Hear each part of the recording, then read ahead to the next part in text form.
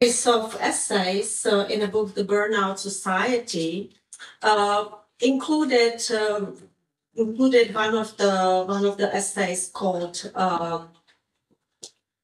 Society of Exhibitions, and Han places particular emphasis on the exhibition nature of the contemporary modus vivendi, on today's society way of functioning and thinking.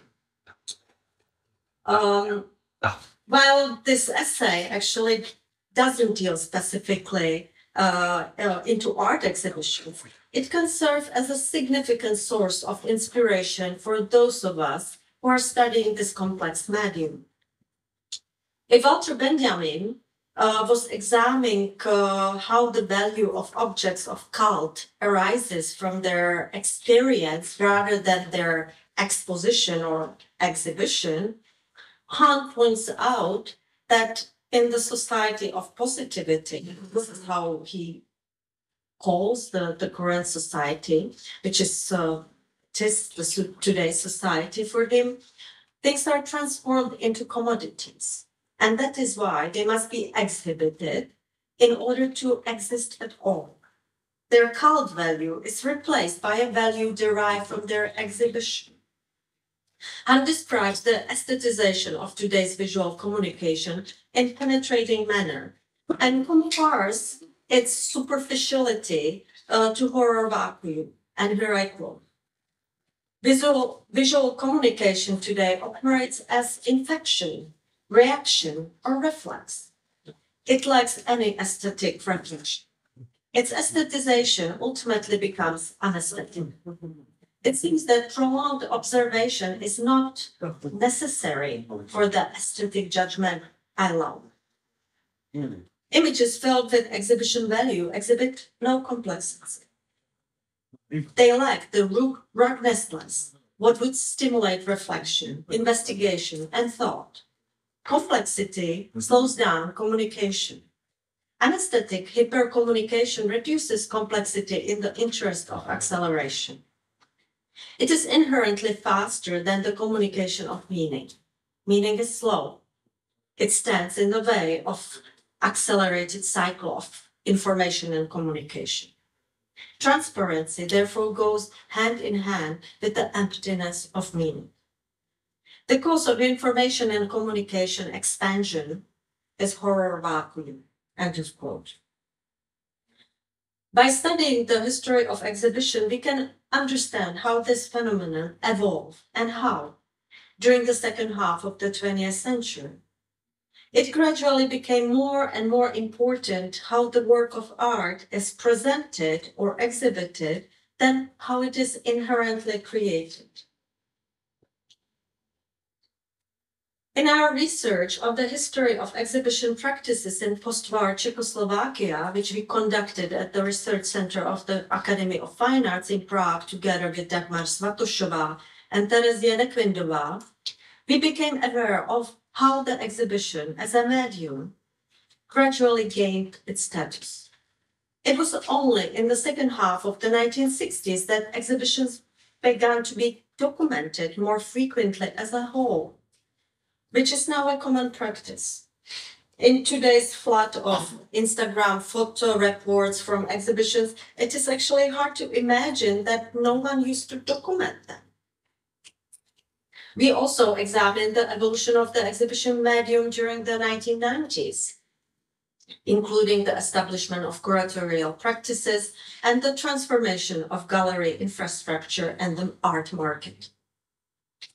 Over time, we gradually learned how the exhibitions were produced, how art was cultivated and socialized through it. We also began to investigate the nature of exhibition medium in our region and discovered that under the conditions of state socialism, this medium gave rise to various original forms. We need to explore the intricate specifics of exhibition featuring official art under communist ideology, diplomatic exhibitions from the former Eastern Bloc, and their colonizing ambitions. Additionally, we should investigate various forms of self-managed exhibition projects that emerge within alternative circles, including apartment exhibitions, exhibitions held in non-gallery spaces, and secret exhibition within gallery spaces behind the closed doors. And many other specific ways of circumventing censorship, often leading to complex and sometimes humorous situations. We should also focus more our attention on exhibitions that were forbidden and never realized. The resilience and creativity of the artist community, which operated in the alternative sphere and formed what was referred as the second culture, resulted in creation of numerous original forms of exhibiting, largely unknown in the Western context. This is clearly demonstrated, for instance, by the online archive Parallel Chronologies collection of exhibitions in Eastern Europe from 1950 to 1989, which was established in 2009, and it is maintained by Transit Hungary, and I'm so glad that Zsuzsa's here, who is one of the next to Dora Hedy, one of the important founders of this amazing online archive.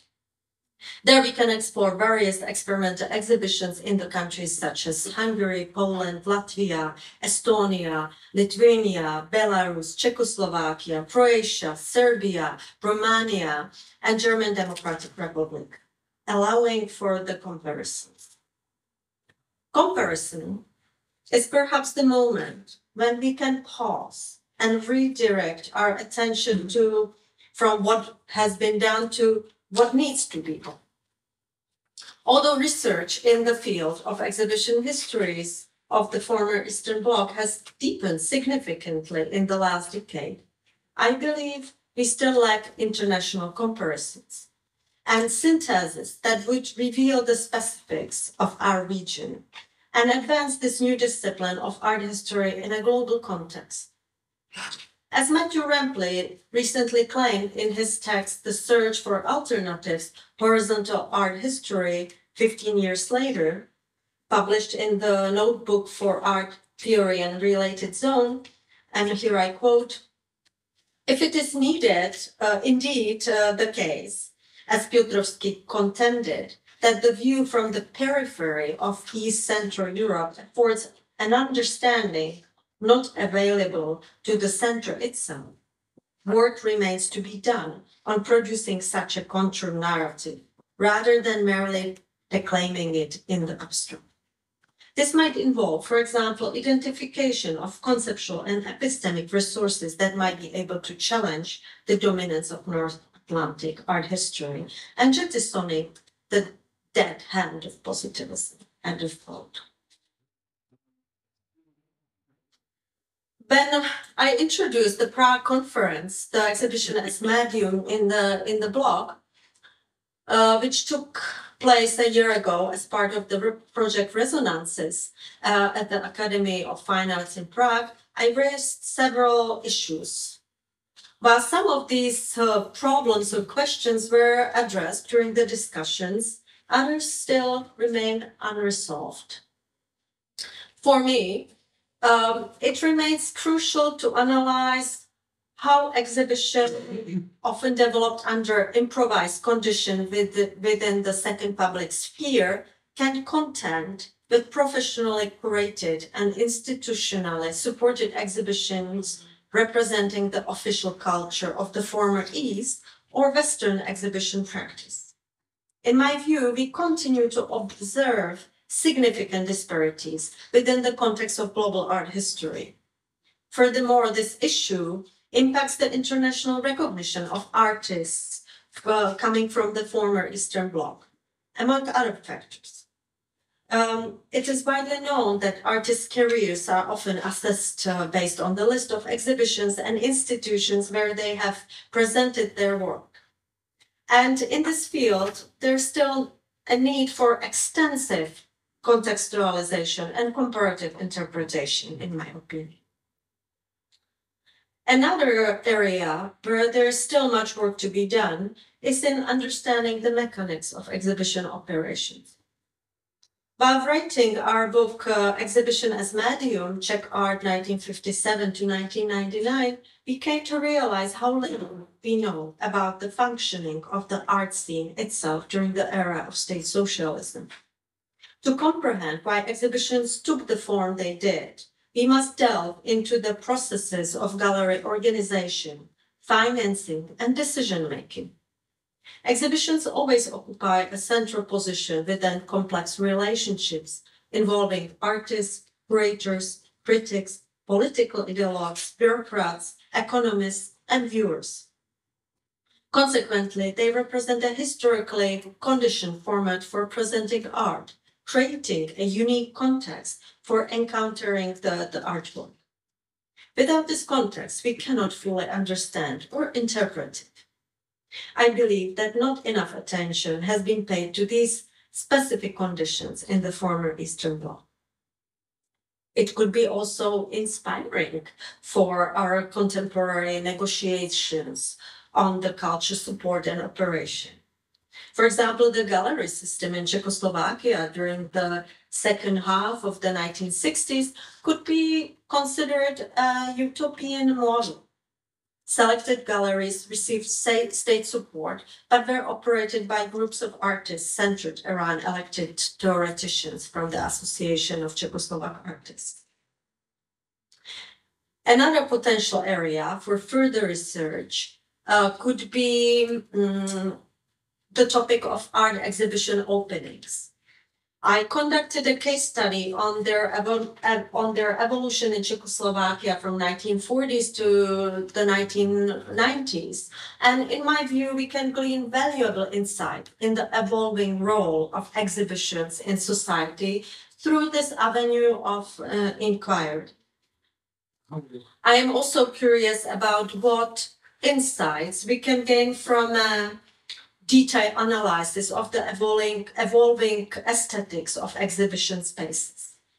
When we examine photographs of exhibition installations from the 1960s or 70s, we discover several surprising elements in these type of spaces, whether it's floral decoration, carpets, or even the curtains.